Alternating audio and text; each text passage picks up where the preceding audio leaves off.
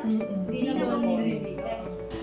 what's up everyone? This is DaReal Younice and welcome back to Makeup Gig series. And today we will be doing the makeup of a family member of the bride, siguro. I don't remember that much. Pero ayun, attendee lang siya. So, simple makeup will do. Okay, so syempre nag-skip na tayo sa skincare prep natin. And naglagay na tayo ulit ng pang-cover ng dark circles and also yung mga spots niya na kailangan takpan. And nag-go na ako dun sa kilay and also nilinisan na natin siya ng concealer. Ayan guys, so medyo matapang, no? Pak na pak yung kilay. Pero bumagay naman sa kanya since morena siya. And by the way, kung nakita nyo, nagkaroon ng skip ulit. Hindi ko na malaya na nag-stop pala yung video. Kaya ayun, natapos na yung eyeshadow. Pero doon ko lang nalaman na nag-stop pala yung video. So ayan, naglalagay na tayo ng highlighter and also the foundation. Ayun guys, super saktong-sakto yung kulay ng foundation sa skin ni Madam. At ang ganda ng reflect sa kanya ng foundation. Look ko, tingnan nyo. That's it, na-blend na natin siya. And also, wag natin kakalimutan sa forehead.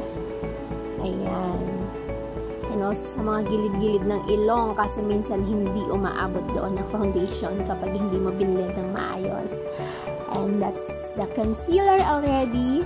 So, mas magandang tignan yung concealer kapag nilagyan talaga siya ng color corrector.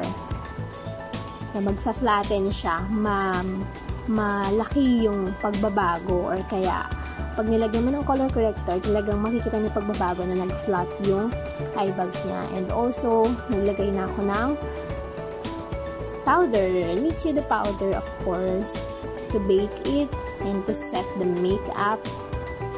And then the nose line. Ayan guys, ang ganda din ng nose line ni Madam. So, yung beauty niya talaga is pang Dina Bonneville. She's actually a morena. And bet na bet ko yung beauty niya. Super ganda. Ayan. So, mag-highlighter tayo sa kanyang ilong para mas ma-emphasize yung katangusan ng kanyang ilong. Matangos na talaga yung ilong niya. In-enhance lang natin. And also, highlighter sa upper lip. And also sa kanyang chin.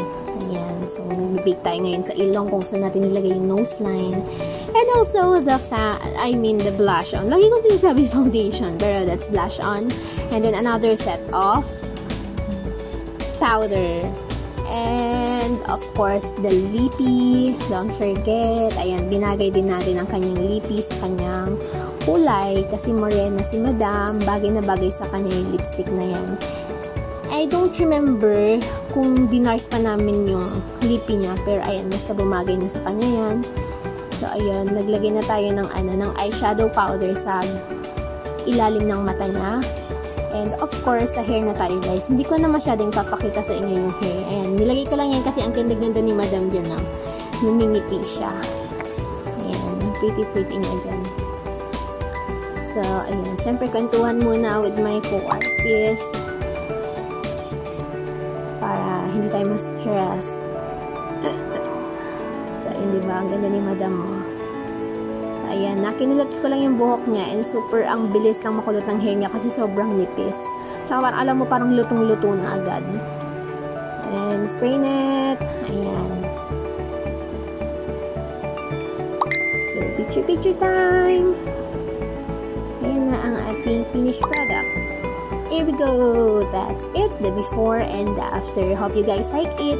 Thank you so much for watching. Thank you sa pag-visit ng aking YouTube channel. And I hope you learned.